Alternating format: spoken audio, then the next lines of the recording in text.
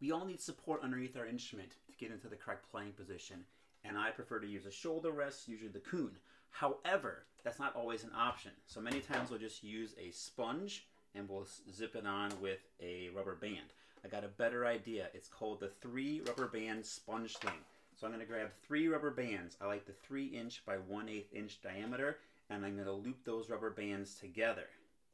And it's going to look like this. Okay? Then I'm going to wrap them around the bouts of my instrument and grab the middle one and put it on the end button. Then I'm going to grab a sponge and I'm going to zip that sponge on carefully. A little bit awkward at this angle, but I can make it happen. And then I have my instrument up. There's going to be a little bit of play, and we should be good to go for playing. And there we go. Give it a try.